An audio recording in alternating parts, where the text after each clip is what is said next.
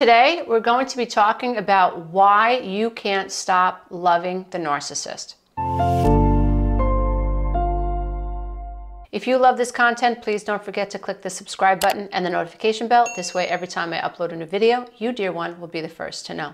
So today we're talking about things like trauma bonding and Stockholm syndrome and why it is so many of us find it so difficult to stop loving a narcissist. Why is it so difficult to end a relationship with someone who is toxic? Why is it so hard for us to walk away from someone that we know is unhealthy? What's really going on? If you're like me and so many of my clients, you've wondered in your life, am I crazy? I know this person is lying to me. I know this person is passive aggressive. I know this person needs to feel powerful in the relationship. I know this person is manipulative. I know this person is jockeying for dominance in our relationship, always puts me down, is very fragile, accuses me of things that I'm not guilty of. I know this person is cheating on me. I know this person has had multiple affairs. Like, what's up with me? Why can't I just leave this relationship? And so if you're like so many of us, you're experiencing things like trauma bonding. So trauma bonding is what happens to us when we become psychologically addicted to someone who is toxic. And what does that mean exactly? Like, how does that work? When you are in a trauma bonded situation, this means that you are experiencing relationships with really high highs and really low lows.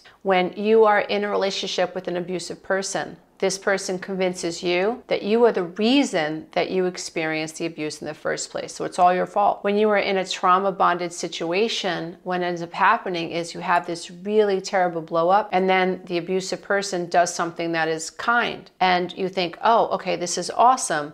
So you become addicted to the next kind gesture. You live in fear of the next blow up, and at the same time live seeking the pleasure or the validation or the affirmation of the abusive partner. When you are in a relationship with someone who is abusive, you walk around on eggshells and your life becomes very, very micro. And all you're thinking about is making sure that this person doesn't get set off. So you are losing yourself. You're detached from the self. You become self-alienated. Everything becomes about your partner and not wanting to upset him or not wanting to upset her. So you're losing yourself. In the losing of yourself, this person becomes your focus and you become addicted to trying to please this person. You live in fear of upsetting this person, of this person becoming upset. And so there are two things going on. You live in fear of the next explosive episode, but you also live seeking the next reprieve. And so it's like this pain versus pleasure pump that's operating. It's all below the veil of consciousness. And men and women in these types of abusive relationships don't even know what's going on. So when you are in a trauma bonded situation with a narcissist, you can also idealize the narcissist. This is a coping strategy. That's what Stockholm syndrome is all about. When you're experiencing Stockholm syndrome, you idealize the abusive person. Why would anyone idealize an abusive person? Because idealizing them helps you feel not so afraid about being in this terrifying situation. And so you idealize the narcissistic partner. You make excuses for the narcissistic partner. You will even defend the narcissistic partner, the abusive partner. When people try to tell you, hey, look, it looks like something's going on here that you need to be aware of, you will push these people away when you're in a trauma bonded situation. You become psychologically addicted to seeking this person's validation, to keeping them calm, and to proving to them that you are not the person that they suggest that you are. When you're dealing with someone who is highly narcissistic and they're telling you that there's something wrong with you, and your world now revolves around this narcissist, they have been able to train you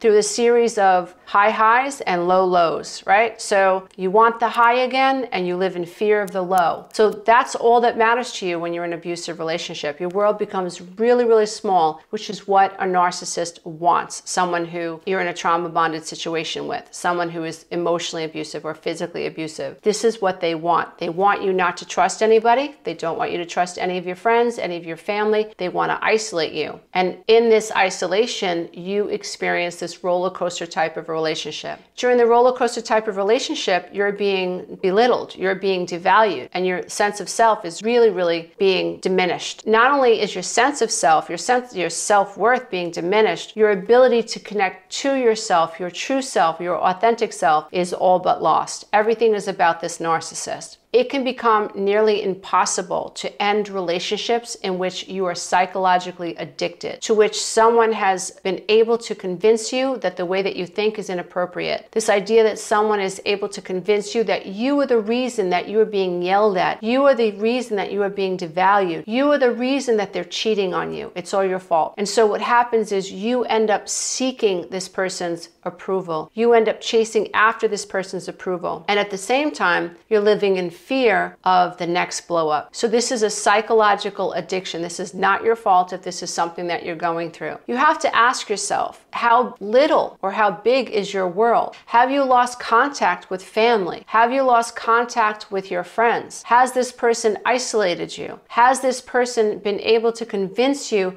that you shouldn't be able to trust your best friend, or you shouldn't be able to trust your mother, or you shouldn't be able to trust your father? This is what happens in trauma-bonded situations. An abusive person is going to want to isolate you and make your world very small. So if you think this is something that you're going through, ask yourself, how big or how small has my world become? Is my relationship erratic? Are there high highs and low lows? This is not what we want. This is not a healthy relationship. Try to get objective about what you're going through. Does your partner blame you for everything? Does your partner seem to get off or get excited about putting you down? Does your partner seem to exhibit narcissistic highs when they're able to destroy you mentally and emotionally? Do you feel that the narcissist in your life or the abusive person in your life is absolutely happier when you're upset? Another thing that's difficult to consider is you have to ask yourself, what type of a home did you come from? Did you grow up feeling like you had low self-esteem? What did you experience in your childhood? Because those of us who come from homes where we saw this type of trauma-bonded situation in our parents or with our siblings, those of us who grew up with low self-esteem, we don't have very high values or high expectations for relationships. And so when we're in relationships that mirror what we experience as children, we don't always recognize this as something that's wrong. And so this becomes our norm. And so if you grew up in a home that mirrored your adult relationship, then it's time for you to step back from that and recognize the pattern there. Another thing to consider is that when there is someone who is treating us in a punishing way and we live in fear of this person's punishment, we don't always recognize that we think that this person is the only person that can make us feel better. And this gives all the power to the abusive partner. And so we really have to step out of this situation and we have to recognize when this is happening to us, if we can. Awareness is key. So you have to ask yourself, when I am in a relationship such as this, or in the past when I've been in a relationship like this, did I live in so much fear of this abusive person, in so much fear of their accusations? Did I live in fear of their punishing comments, so much so that I began to believe that the only person that could relieve me of this pain was the abusive person? This is classic trauma bonding inside the mind of someone who's been abused this way. It's not easy to leave a trauma bonded situation. It's not easy to leave someone who idealized you in the beginning of the relationship, who convinced you that you needed him or convinced you that you needed her. It's not easy to leave a relationship in which someone has caused you to trust them so much that you shared all of your deepest, darkest secrets with them. It's not easy to leave a relationship in which someone who has been able to get you to lean on them financially, and now you're dependent upon them financially. It is not easy to leave a situation with someone who has convinced you that you are nothing, who has convinced you that you're crazy, who has convinced you that you shouldn't trust your thoughts. It is not easy to leave a situation in which this person has become your absolute everything. You have given this person everything. Sometimes you put these people through school. I have clients who have put their partners through school, and as soon as the partner got what they wanted, that's when they began to devalue my client, and that's when things really, really escalated. But at that point, for a lot of my clients, they were already really invested in the relationship, and being able to see and recognize the pattern wasn't easy because there were all these fears in the beginning, all of this CPTSD, all of this emotional reactivity, and this deep trepidation about disappointing someone who they have become psychologically addicted to. The fear associated with breaking a trauma bond is unbelievable. And if you have never known what that feels like, it's hard for you to relate to that. But if you are someone who's been in a trauma bonded situation and you're lying awake at night after a terrible, horrific argument that has gone on till 4 or 5 o'clock in the morning, and you feel yourself riddled with fear and hoping that you'll be able to somehow make the narcissist eggs in the morning, and make them their favorite French toast, just so that they can calm down, just so that they're not angry at you anymore, just so maybe they offer you a reprieve of the harassment. If you've never been in that situation, it's hard for you to relate to that. But if you have, you do relate to that. I would say that the best thing to do is to learn everything that you can about narcissistic traits, learn everything that you can about coercive control, learn everything you can about trauma bonds, learn everything you can about what happened to you as a child, and try to be objective about what happened to you as a child, and try to draw the parallels, if you can find them, to what you're experiencing now.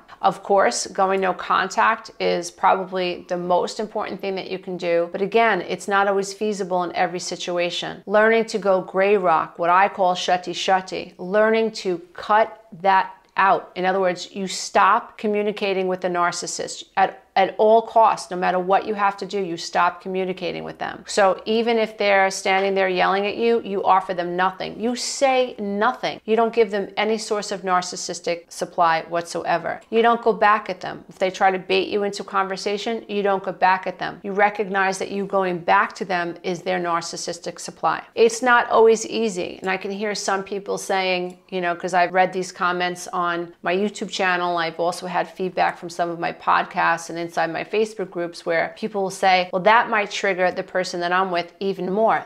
This is a valid point. Narcissists are not black and white in the sense that they're all exactly the same. They do all tend to follow a certain pattern. However, they can be volatile. You have the garden variety narcissist, you have a covert, shy, vulnerable narcissist, and then you have the more malignant narcissist that you actually can be very, very dangerous. And this is something that, we really have to know what we're dealing with, and we have to be very, very careful about how we deal with the narcissist moving forward. But certainly the long-term goal is to be able to recognize what's going on, recognize this is a psychological addiction, recognize that it's not your fault, this is a real thing. Recognize that gaslighting and projection and blame shifting and being accused of things that you're not guilty of, and certainly the trauma bond cycle in and of itself, being put down through terrible, terrible lows, and then chasing after this person's approval and having this person return love and affection to you, through these intermittent periods of reprieve where they show up with roses, they show up with presents, they show up with gifts, they say that they're sorry. You can become addicted to that aspect of the relationship. Recognizing this is something that is going to take you a while perhaps to unravel and step away from. Many women and men in these types of situations go back 4, 5, 6, 7 times before they finally break free. So try not to beat yourself up if you find it difficult to leave the narcissistic relationship. Recognize long-term, the goal would be no contact. Long-term, no following on Facebook, no contact on Instagram, no contact on any social media. I suggest if you have the means to move. Do anything that you can to make sure that this person is out of your life for good. Remember that self-care is absolutely essential. Get yourself a support system. Make sure that you make long-term plans. Begin to reevaluate what you've tolerated in a relationship thus far, and begin to reframe what you believe a healthy relationship is. And of course, do your inner child recovery work. If you acknowledge that you have some codependency, then that would be a great place to start. Codependent recovery can actually help you change your entire life. When you realize that you don't have to acquiesce, you don't have to subjugate your needs for the sake of other people.